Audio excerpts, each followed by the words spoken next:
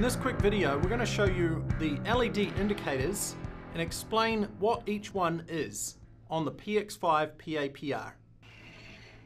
First of all, on the side of the PAPR is a large on-off button that you need to press and hold to turn that unit on.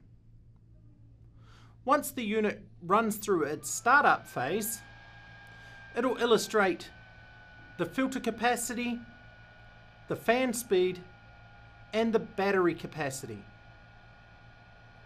So for the filter capacity, the PX5 is currently got brand new filters in it, so it is showing a green light at the least amount of blockage.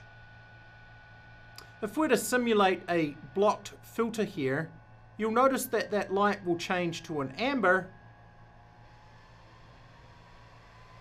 and eventually a red before that unit starts to alarm and vibrate.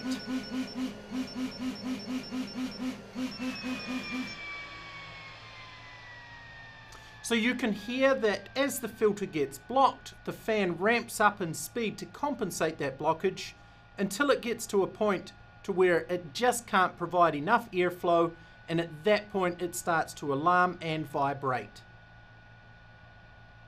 Then you've got the fan speed indicator. There are 3 fan speeds on the PX5. To adjust this, you simply press the on-off button and that'll increase the fan speed. Then you've got the battery life indicator. As the battery loses charge, the lights will slowly drop off the indicator until eventually the last light will display a red.